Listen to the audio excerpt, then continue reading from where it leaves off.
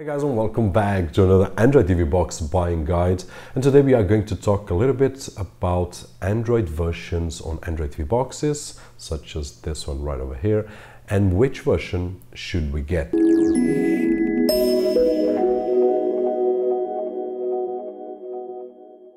And we are back. So as you guys had the chance to see on my latest video, which was about the Lenovo G66, this machine, it's released in this year, 2018, but it comes with Android 5. And as I stated on my review, it doesn't make sense, especially coming from a really well-established brand, just doesn't make sense. That, along with the Rockchip 3288, which is quite an old SoC, coming also in 2018. But that I did state on my review. Now, for those of you that are wondering, hey Robert, should I get Android 5, 6, 7 or 8?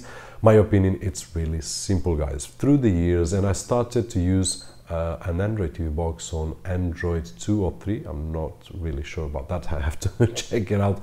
But the point is that we have evolved quite a lot in some areas. In other areas, we are almost the same, especially since Android 5. Now, there is a particular feature that I did love when Android 6 came out, which was the adaptive storage. And to me, that is one of the main reasons to get Android 6 or above instead of getting Android 5 or older. Now, there are other features that we could mention, but this is one of those features that to me, for this kind of device, makes a huge difference on the way that we use a Android TV box. That instead of being limited by the 16 gigs that I've got on an Android TV box, if I insert a 64 gigs flash SD card or micro SD card, I can expand the storage and have a lot more room to install apps and games and so on and so forth, which games are apps.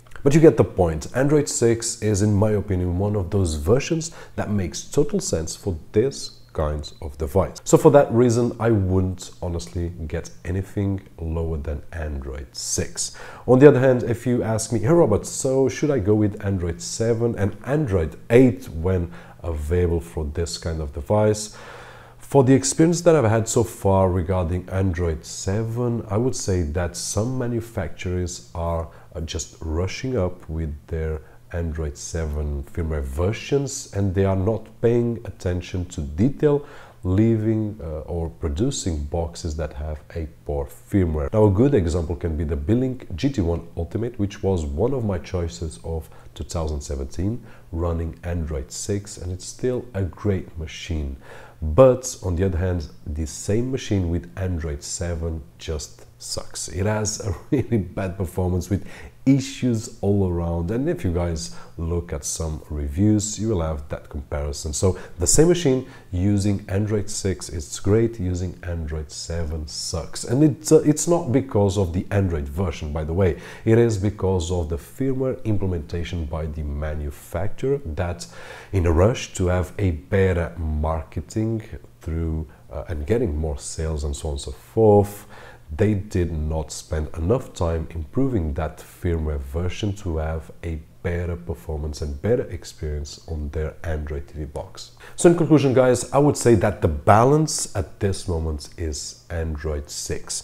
Now, there are some serious manufacturers on the market that are updating their firmware to Android 7, but they are taking longer.